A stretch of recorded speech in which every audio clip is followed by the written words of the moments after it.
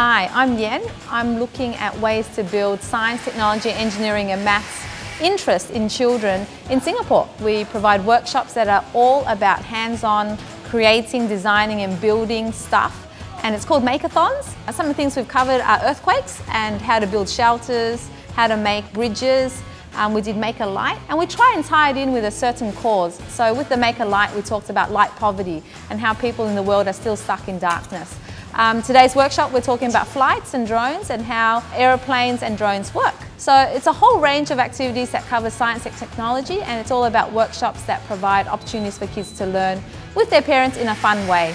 I really like these workshops because they're very fun and interesting. It was very creative. Together, we also find out new ideas. I got to learn about how things fly.